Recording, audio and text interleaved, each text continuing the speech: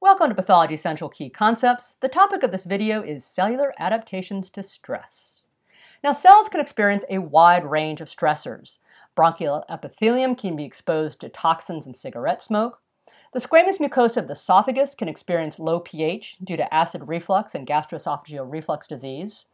And cardiac myocytes may have to pump harder against the increased pressure in hypertension. So there are a variety of ways that cells can adapt to these stressors. And in this short video, I'm going to compare and contrast the 4 cellular adaptations to stress. These include hypertrophy, hyperplasia, atrophy, and metaplasia. Hypertrophy is increased cell size. Hyperplasia, increased cell number. Atrophy is primarily due to decreased cell size, but we can also see decreased cell number. And metaplasia is a replacement of one adult cell type by another.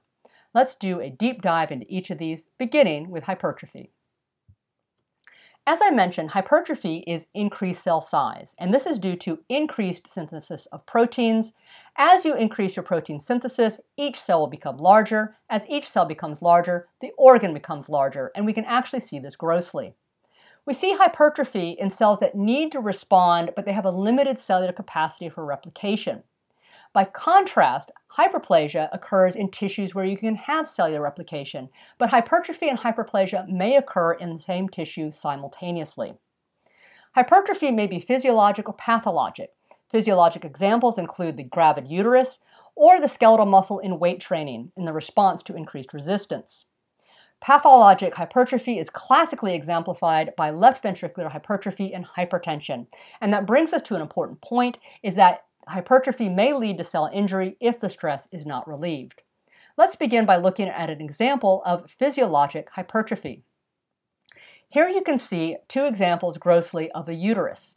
This is the uterus from a reproductive age person and shows the typical size. By contrast, you can see how much larger the gravid uterus is because it needs to accommodate the growing fetus.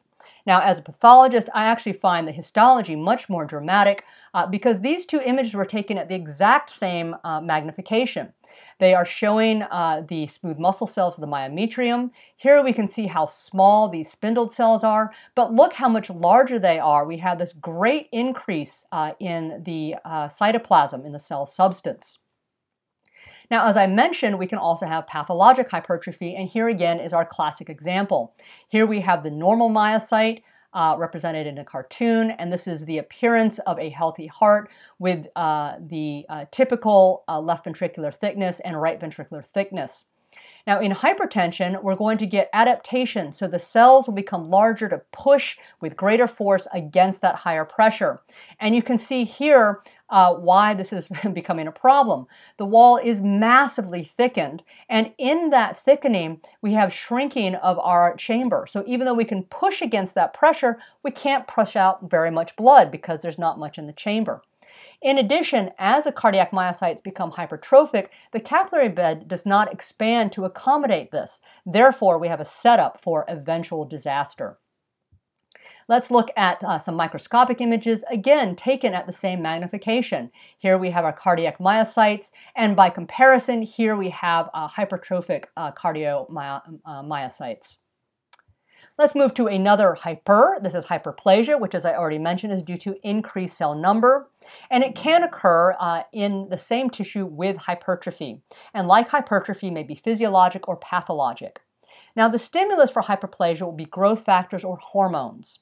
And it can be, as I said, physiologic, where we can have hyperplasia due to hormones, such as glandular breast epithelium at puberty, or it may be compensatory, so we can get residual growth of tissue after removal or loss of part of an organ, for example, liver resection.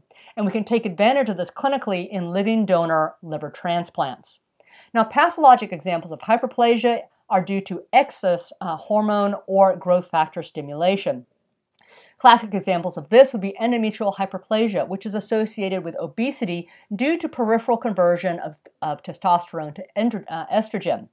We also see it in benign prostatic hyperplasia and in warts that are infected by human papillomavirus due to hyperplasia of the epithelium.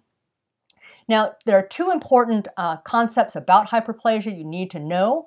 One is that if these signals abate, if we remove those hormones, remove those growth factors, the hyperplasia will resolve. This is in contradistinction to neoplasia, which is autonomous growth. Furthermore, hyperplasia can provide a setting for malignancy. An example of this is endometrial carcinoma, which is increased in individuals with endometrial hyperplasia. Let's look at an example here of benign prostatic hyperplasia. This is a section of a gross specimen. Just for reference, a typical prostate would probably be about this big. So this is a much larger prostate. And you can see it's composed of these nodules, which are typically not seen in the healthy prostate.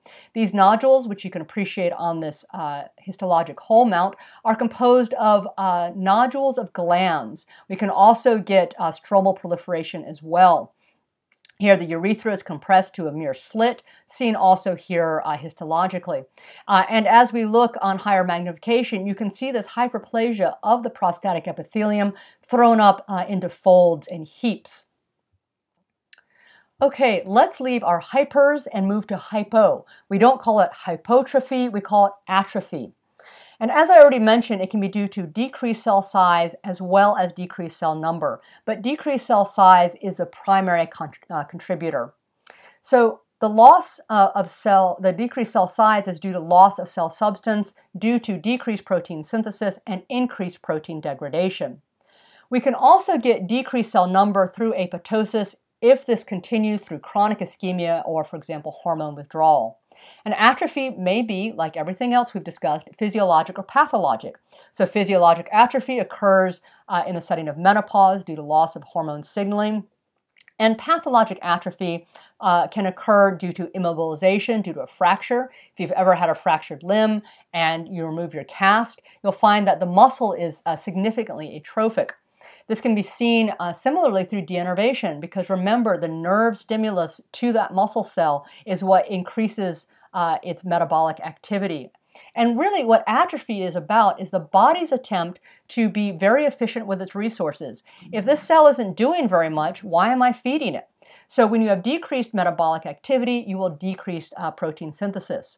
Pathologic atrophy can be seen with diminished blood supply because those downstream cells are not getting as much, they're not signaling, as well as due to pressure. So if you have a tumor in the abdomen, it can press on adjacent tissues, causing them to undergo atrophy.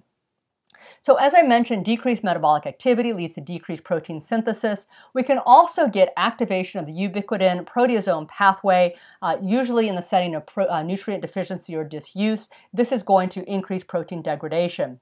Atrophy is also associated with autophagy, which, as you'll recall, happens when a starved cell eats its own organelles in order to survive. So in atrophy, primarily what we're going to see is the cell becoming much smaller, still functional, though with diminished functional capacity. And then if you have continued lack of resources through chronic ischemia or hormone withdrawal, some of those cells will undergo apoptosis. So let's look at an example here of atrophy. These are two brain specimens, the one on the left from a young, healthy adult with the normal-sized gyri and sulci. And for comparison, we have an elderly adult where you have widening of the sulci. This is thought to be believed due to atherosclerotic decrease in blood perfusion of the brain. Now this brings us to my favorite and I think most important and most interesting of the adaptations, which is metaplasia. Now, metaplasia is primarily due to stress. So what happens is you have one adult cell type which is sensitive to the stress, and then you have that replaced by another type of adult cell which is more robust. Now we can also see metaplasia in vitamin A deficiency. This is covered in the environmental pathology chapter in Robbins. It is a smaller component. Much more we're going to focus on stress. So metaplasia occurs through reprogramming of stem cells. So here are some examples. So you can get ciliated columnar epithelium in the bronchus undergoing squamous metaplasia in response to toxins and cigarette smoke or due to vitamin A deficiency. In the bladder, we can get squamous metaplasia due to persistent cystitis. So for example, in areas of the world where schistosomiasis is endemic, you can get squamous metaplasia in response to the irritation from those cysts in the bladder. Now you may be thinking, squamous is the way to go. It's the toughest of the epithelia, but it has its weaknesses as well. So for example, in the esophagus, when we have exposure to acid in gastroesophageal reflux disease, we're going to transition to intestinal type columnar epithelium, and this is referred to as Barrett esophagus. Now, one of the things to keep in mind is that while you're protecting yourself against that immediate stress, you are setting yourself up for malignant transformation. So we can see squamous dysplasia and squamous carcinoma in the lung in cigarette smokers. We can see squamous cell carcinoma of the bladder in individuals with schistosomiasis. And we can get adenocarcinoma of the esophagus in individuals with Barrett esophagus. Let's take a look at some images. Here we have the cartoon showing the normal columnar epithelium of the bronchus with its cilia, beautifully shown here in this histologic image. We have our cilia, the terminal bar, and then we have our area of squamous metaplasia. Now this is tougher and maybe better able to withstand those toxins, but it loses its cilia, so our mucociliary elevator is now compromised. This has implications for our ability to withstand infection. Now let's take a look at Barrett esophagus. So this is an endoscopic image from the mouth down towards the stomach. And you can see here the normal squamous mucosa. And by contrast, we have the intestinal type metaplasia here, the salmon pink appearance of Barrett esophagus. Let's look at this histologically. For comparison, you can see the normal gastroesophageal junction with squamous mucosa, and then leading us in here to our typical mucosa. Here we're seeing in Barrett esophagus goblet cells. This is what we see in the small intestine, not something that we see in the esophagus. And whenever we see that, that lets us know that we've undergone intestinal type metaplasia. Now, as I mentioned, this sets us up for the risk of malignant transformation, and individuals who have Barrett esophagus are followed endoscopically through surveillance with the idea of catching any dysplasia early, because you tend to have a worse prognosis once you have moved on to invasive carcinoma. So this is a section from an individual who does have dysplasia arising in Barrett esophagus. The cells are large, hyperchromatic. They are rounded up and no longer show nice orientation, and they've lost the ability to make mucin.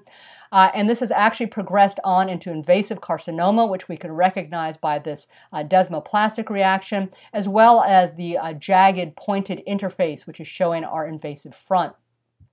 As usual, I will finish up with a few questions so you can review the material that you've learned in this video. And as always, thank you very much for your attention. Please follow me on Twitter, and comments down below would be much appreciated. Thank you.